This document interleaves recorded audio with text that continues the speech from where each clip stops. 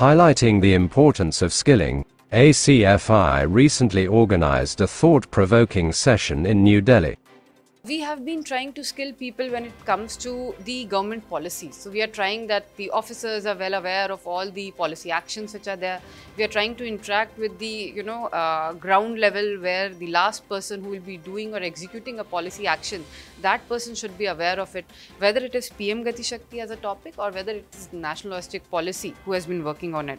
We also worked extensively with Logistics Skill Council and MSD as a ministry, where we talked about starting courses. Air cargo contributed roughly around 52 billion worth of goods that we exported. So air cargo is a huge share of roughly around 12%. If we look at the present targets and what the targets that our Honorable Minister has envisaged, he is envisaging a 2 trillion exports by 2030 with equal exports from the merchandise segment and 1 trillion from the services segment.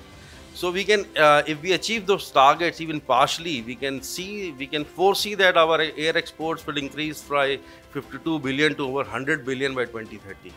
So broadly speaking, we will require the skilled manforce at all levels. When skill development is done right, you can reduce unemployment, underemployment, increase productivity, improve standards of living, and investing in upskilling and reskilling people for jobs of the future makes a lot of economic sense as well. Skill development programs, take us one step ahead of the traditional, the educational stream, so to say.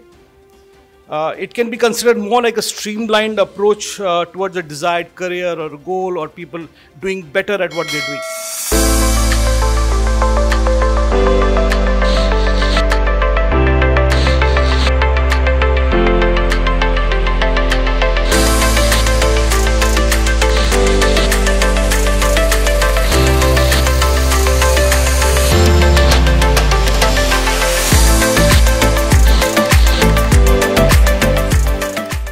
Managing Director of Hans Infomatic foresees more adaptation of technology advancement soon. Industry as such has in the past couple of years has made huge strides in adopting technology.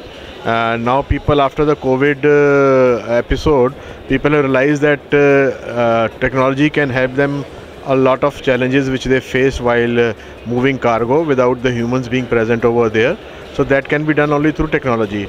So we are seeing more and more traction in this front. When there are new ports coming up, the new ports, whichever they come, they would like to have it based on technology, because they would like to have less hiring, less manpower, more automation. So they become now a competitor to the established ports, which is now pushing them to get into the technology bandwagon. And we'll see a lot of things coming in next 1 year. Will be the what we call a launch pad for all of these ports to be on that platform. That's what we have to see that. With more developed flexible solutions for the pharmaceutical and medical consignments in various categories, Turkish Cargo has launched 3 new pharma products to cater to global market needs.